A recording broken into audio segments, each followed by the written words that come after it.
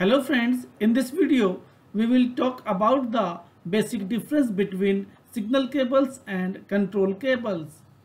If you like the video, please hit the subscribe and like button and don't forget to press the bell icon. So let's get started.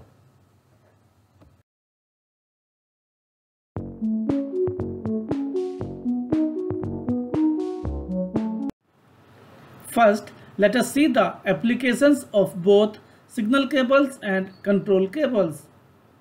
The signal cables are used to transmit the analog signal or data between the field instrument and control system. These analog signals can be low voltage or low current signal like 4 to 20 mA or 0 to 24 volt DC.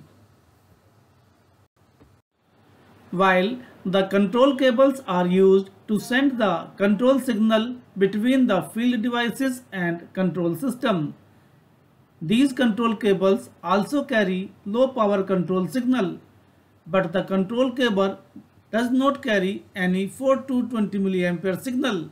These cables carry on-off command and on-off status of field devices.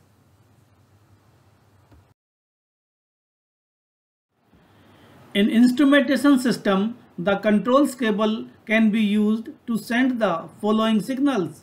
Number 1, 4 to 20 mA signal of pressure, flow, level or temperature transmitter and other transmitters.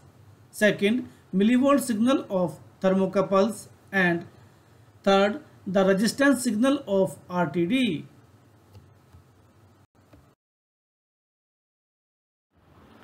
While the control cables can be used to send the following control signal.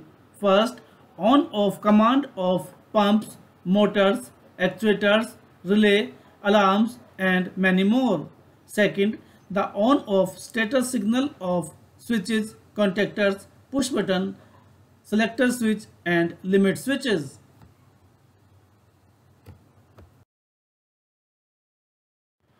The signal cables are generally used to carry analog signals and they are connected between field instrument to analog input or analog output module of PLC.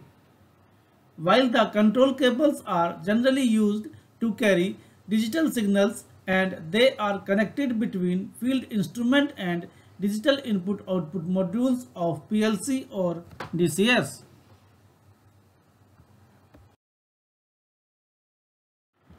The signal cables has to be shielded cable only to protect the signal they are carrying from external interference or noise.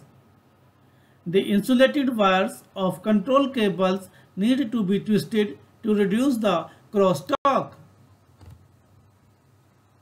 While in most of cases the control cables do not require any cable shielding and twisted pairs. But in some cases, control cables may also have cable shielding. The signal cables are generally called pair cable. These cables are available in single pair and multi-pair sizes. Each pair may have individual, overall or both individual and overall cable shielding, while the control cables are also called as core cables.